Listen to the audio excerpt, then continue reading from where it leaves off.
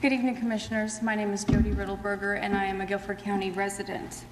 I contacted your clerk's office on November 4th and tried to find out what the policies, procedures, and rules were for being added to your agenda.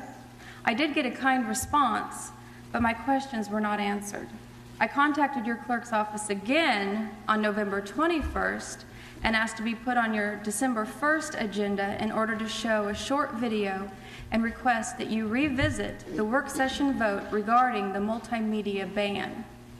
This is the response I received from your clerk's office. Mrs. Riddleberger, the staff met this morning with the chairman to set the agenda for the December 1st meeting, and the chairman considered your request to add your video presentation to the agenda. At this time, he has decided against the request to add the presentation to the December 1st agenda.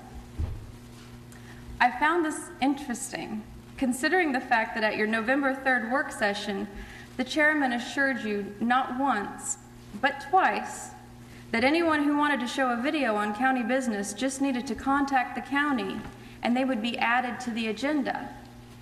And I have the videotape right here. So I'm here to ask why I'm being discriminated against. Why am I not allowed on the agenda when the library folks and the puppy mill folks are more than welcome? That's what this video shows. And I'd like for you to play it here tonight. It's only 4 minutes long.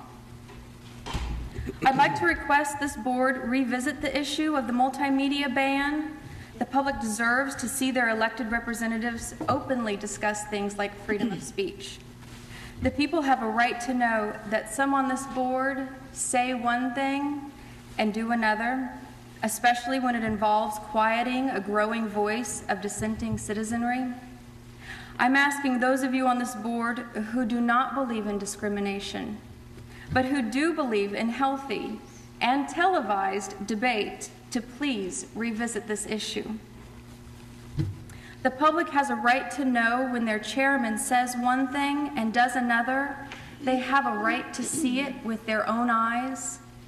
Your constituents are watching to see if you'll protect them by protecting me from this heavy-handed abuse of power. Thank you. Thank you.